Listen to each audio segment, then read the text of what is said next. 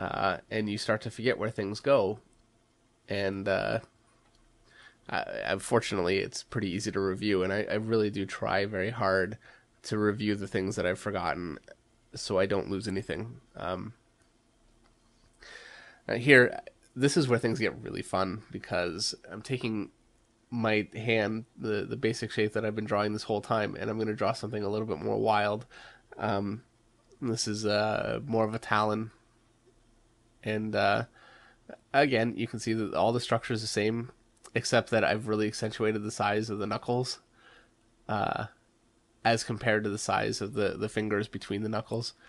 And I'm going to give this hand claws instead of fingertips.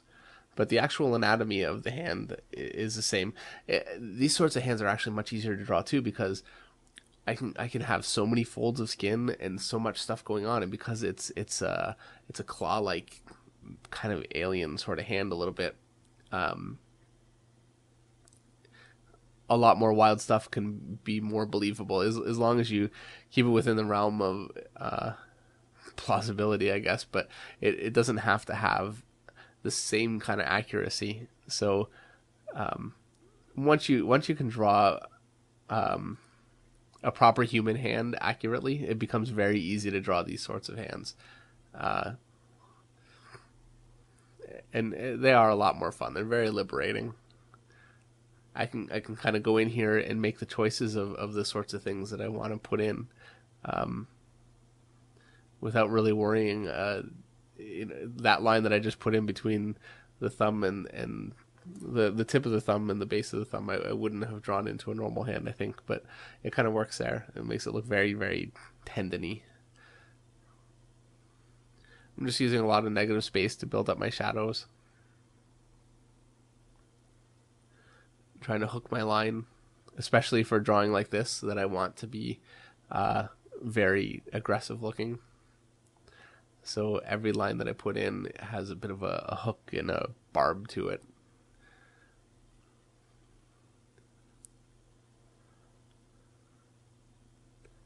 I'm going to make these knuckles a lot more pronounced, so it's easier for me to draw a nice big thick shadow underneath that knuckle.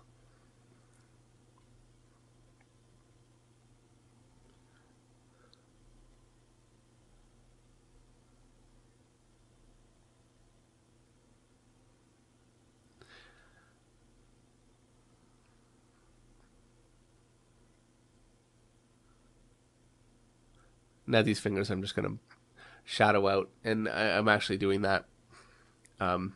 Not so much of laziness, believe it or not, but if I were to draw all those in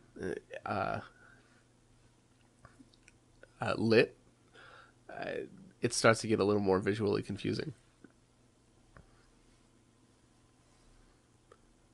And I'm using the kinds of stretching to the skin that you would see on a normal hand, just a little bit more accentuated, a little bit more um, pronounced.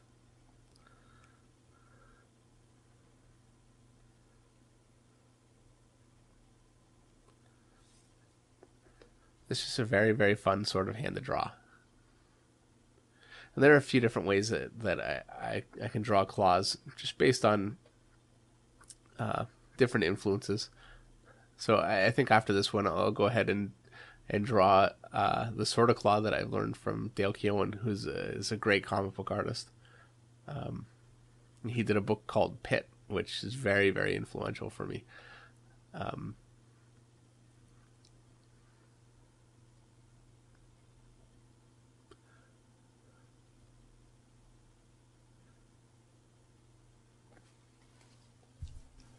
so here we go. I'm going to draw some claws that are more like fingernails that actually come out from um, under the skin. And this is such a strong influence from Dale Keown for me. He does these incredibly well.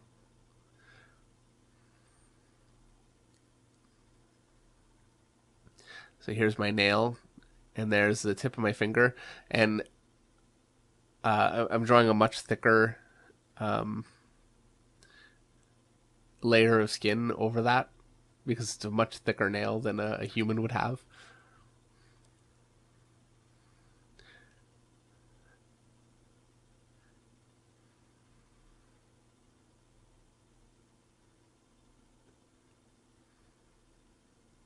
And the rest is all pretty straightforward. It's it's a finger just like I would normally draw.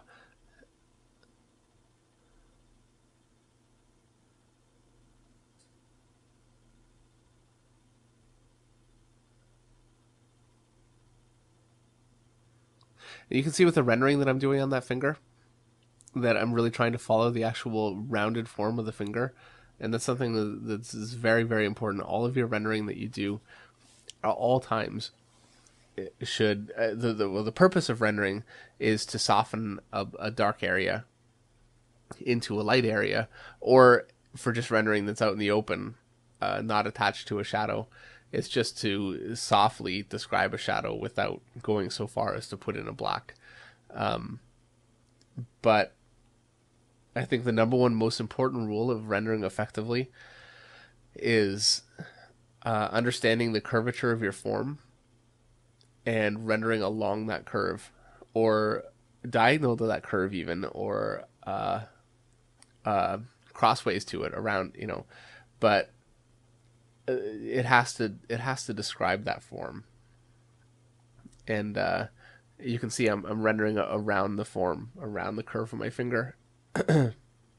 And I see a lot of times with artists starting that they'll have some lines, even in the same row of rendering, they'll have some lines that follow the line of the form, and then other lines that will start to lose that and kind of curve into the form or curve away from the form. And I think it's just not really being firmly aware of the direction the line needs to go in. And I've had a lot of questions about that, people asking how I know how to place my rendering, and that's really all it is. The size of the rendering